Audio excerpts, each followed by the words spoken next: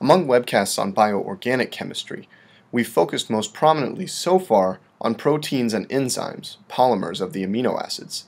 In the upcoming series of webcasts, we'll turn our attention to another critical class of bioorganic molecules, the carbohydrates. Carbohydrates are built from monomers called monosaccharides or sugars. Like the amino acids, monosaccharides contain both nucleophilic and electrophilic functional groups and may undergo polymerization to form biopolymers called polysaccharides. Such polymers are used in biological settings for energy storage, structural support, signaling pathways, and other functions. In addition, sugars are part of the building blocks of the nucleic acids DNA and RNA, which carry genetic information. Structurally, monosaccharides consist of an aldehyde or ketone attached to a contiguous series of CH-OH groups. On the whole, they always possess the formula CH2ON, and you can think of them as oligomers of formaldehyde, the simplest aldehyde. We name the monosaccharides according to the value of N in this formula. 3-carbon sugars are also called trioses, 4-carbon sugars are tetroses, etc. You should recognize right away that the basic structure of sugars introduces some intriguing stereochemical issues. Each internal carbon atom, that is, every carbon atom but the first and last, is a stereocenter. In fact, much of the structural diversity of the sugars is derived from their unique configurations at these stereocenters. Early in the history of biochemistry, it became necessary to distinguish sugar stereoisomers by drawing out their structures. Although early biochemists understood that stereogenic carbons exhibited tetrahedral geometry, these chemists did not use wedges and dashes. Instead, they used a convention that employed bonds drawn in the plane of the page called a Fischer projection. To explore the nature of the Fischer projection convention, let's take a look now at the simplest monosaccharide, glyceraldehyde.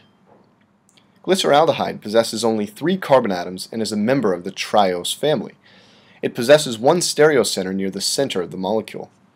Depending on the configuration of this stereocenter, we may call glyceraldehyde D or L, just as we did for the amino acids. The molecule we're looking at here is D-Glyceraldehyde, because this compound rotates plane polarized light in a clockwise or dextrorotatory fashion. To generate a Fischer projection of D-Glyceraldehyde, we must imagine looking down on the molecule from above, so that the 4 bonds from the stereocenter form a sort of cross when projected toward our eye. In 3 dimensions, we would see the hydroxyl group and hydrogen atom coming toward us, and the aldehyde and CH2OH group going away from us. Although Fischer projections are usually drawn without wedges and dashes, they always imply that the horizontal bonds are coming out toward you, while the vertical bonds are pointing away from you. Imagine the horizontal groups as arms reaching out to hug you. Furthermore, we almost always place the aldehyde near the top of our field of vision, at the top of the cross, and the CH2OH group at the bottom. Here are a few additional examples of triose sugars with D-glyceraldehyde provided as a reference. Notice that the D and L designations of all of these refer to D-glyceraldehyde. The D and L nomenclature always refers to the lowest stereocenter in the Fischer projection. When the hydroxyl group on this stereocenter is pointing to the right, we call the sugar D. When that hydroxyl group points to the left, we call the sugar L. As you can see for D-lactic acid, these letters are independent of whether the compound in question rotates light in a dextro- or levorotatory way.